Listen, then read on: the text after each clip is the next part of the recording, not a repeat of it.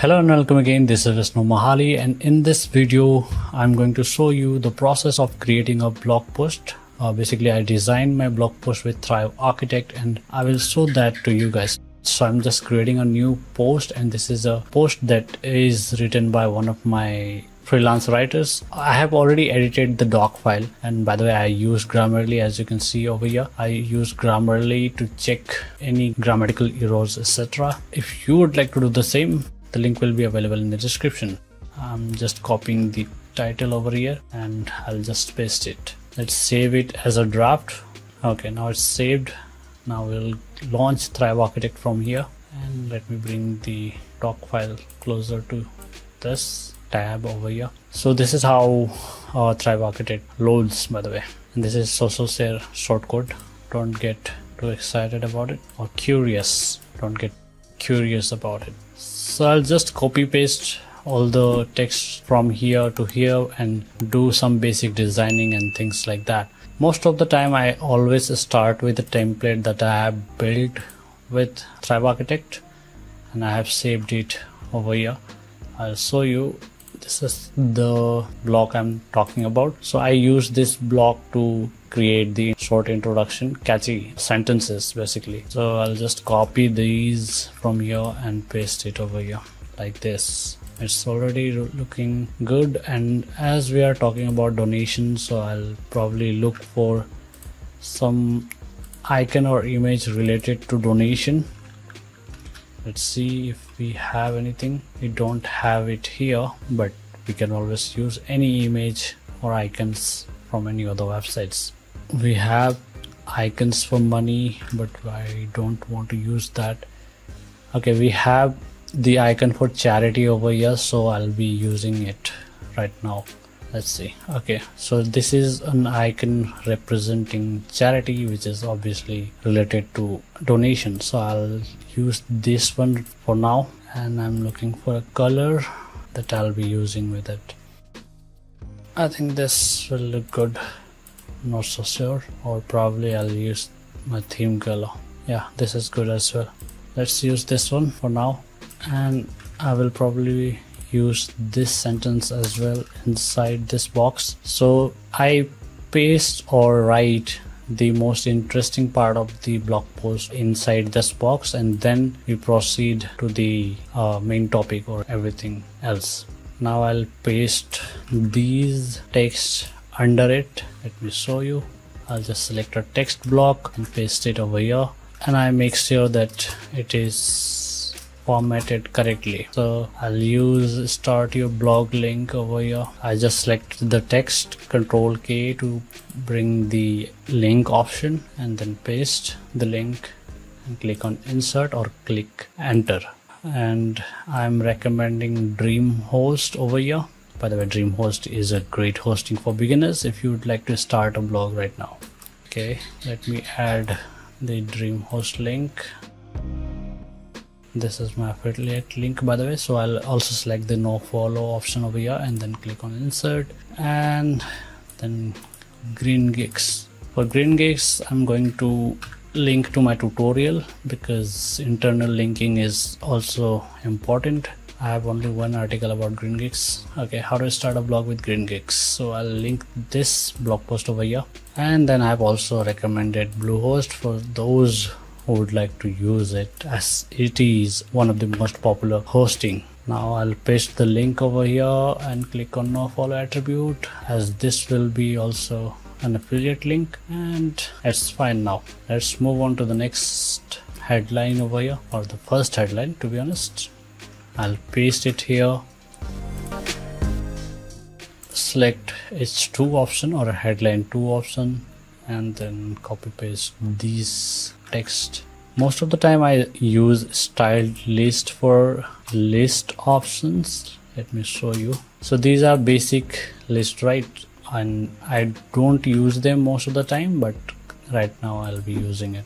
Most of the time I use a styled list, which is available with Thrive Architect. I'll just select this list icon. But if you have noticed, I always create different blocks to paste text or anything that I'm adding to the blog post or the page. This is because I can easily customize it later. You will understand this with experience of using this tool if you'll use it.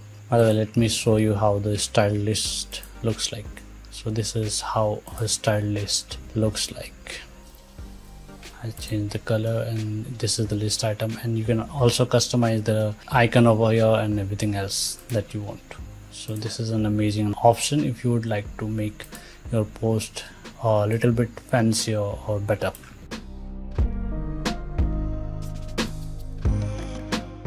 Now I will fast forward the boring parts of the process, and I will talk in between to give you an idea of what I'm doing.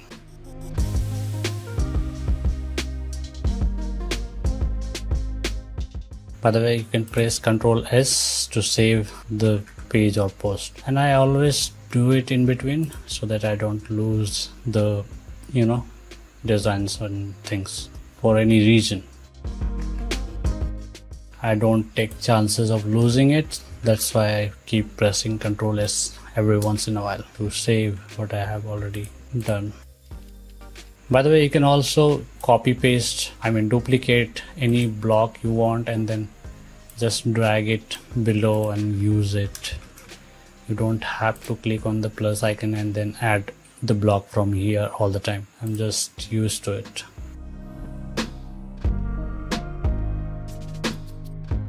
To make anything bold, just select the text and press Ctrl B, or just click on this icon.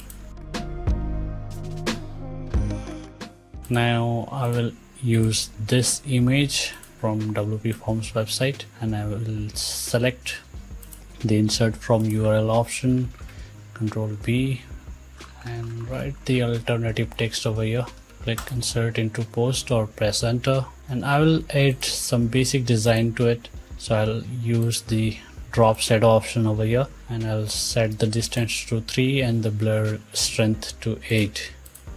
This is my go-to option, and I'll use the layout option like this: top margin 0, and I'll use 35 in the bottom, and I'll center the image. So the images, I most of the time use images like this, especially screenshots, or only screenshots, not all the images.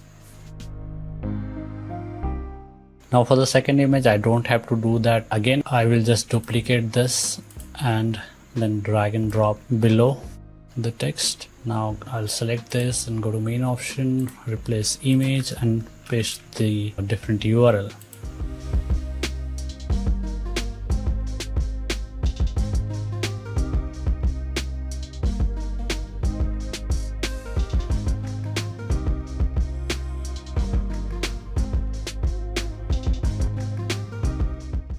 Depending upon the article or the headlines I've used above the article over here, I always use either H4 or H5 for the conclusion or the last headline. So this is almost ready, and now I'll make some minor changes if necessary, or I'll just ignore them. For example, I like the step and the number underlined. It looks better, as you can see, at least for my eye. So I always do this. You can either press this option over here by selecting the text, or you can press Ctrl U to do that. I'll do this quickly. I'll be making few more changes before publishing it, but let's see how far we have gone or how it is looking already. So this is how it is looking right now, which is already good, and I did it all within 5 to 6 minutes. Like I said, this looks better.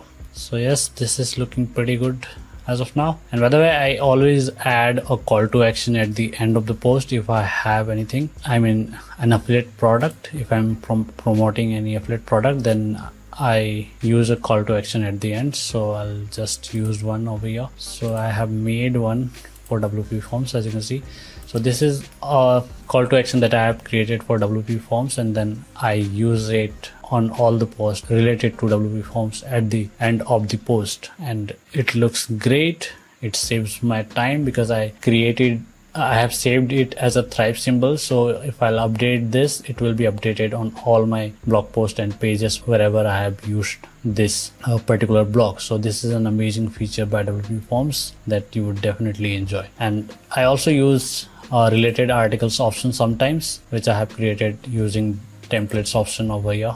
Let me show you. So this is the related post or resources option that I have created, and I use more often than not on my website, I mean blog posts. So yeah, that's pretty much it. And I create or post my, at least design my blog post like this. Let me show you once again, and before I publish it. Okay, everything looks good. So this is how I create or design my blog post most of the time. As you can see, it is looking very good, and this is the call to action thing that I was talking about, and this helps me generate more affiliate sales, obviously, which is a great thing. By the way, this ad over here that you are seeing in the sidebar is a sticky ad, and this is targeted ad. By the way, this is not just a random ad, it is a targeted ad. So because I'm talking about ads and I mean hosting and form builder, etc., WordPress, that's why this ad is appearing here. So I have managed to do this with the advanced ads plugin, and it works pretty good. Let me show you. If I'll open this blog post over here, how to connect WPForms with MailChimp. So again, this is related to WPForms, and that's why you are seeing an ad over here, Gravity Forms, which is contradicting it, to be honest, but this is the result of highly targeted ads, by the way. So that's something I wanted to share with you guys. And this is a review post. Let me show you. So this is a review post, and it looks like this. So I sometimes design it a little bit differently, and this is one of the styled list, which is a feature of Thrive Theme Builder, I mean Thrive Architect. And this is also a styled list, which looks great. And this is the, I think it's WP product review or something like that. And let me show you one more post for the design and stuff. So this is a guest post written by Ravi Dixit, and I have designed it differently. As you can see, I have added a gradient box over here, and I have added table of contents over here because it is a very long post, and then I have created separate boxes for each product that I have listed over here. So yes, I design all my blog posts with Thrive Architect because it looks great and it is easy to do so. And by the way, I'm using Thrive Theme Builder for the theme, if you didn't know, and all the links will be available in the description if you would like to check out. Let's see one more post, I guess. Let's look at WPForms review. So this is the review post for WPForms, and I have used different design over here, as you can see. So this is the, I can say, the primary block of the blog post, and then these are review summary. As you can see, this is a call to action button, overall rating that I have given this particular plugin. And by the way, the color is matching over here because I have used dynamic color, and this title is appearing over here as a theme, part of the theme builder, and this is where the blog post actually starts. So these are two different parts actually, but I'm using dynamic background color. Because of that, it looks like one single block, but actually it is two blocks. This title is part of the theme, and then the blog post starts over here, but the dynamic color is making it look like one single block. This is also a simple review post, and again, this is the plugin doing this. WP products review, I guess. Yeah, so I just wanted to share how I create and publish my blog post on my website, and this was the demo of doing it, or the process of doing it. So that was it for this video, and please subscribe to the channel to see more videos like this and many more tutorials and stuff. And don't forget to subscribe to my Hindi channel as well. I have already made 100+ videos on that channel, and that channel has variety of videos that you would like to watch if you understand Hindi, of course. So yeah, please subscribe to both of the channels if you don't want to miss any other video, and I'll see you in the next one. Thank you so much for watching.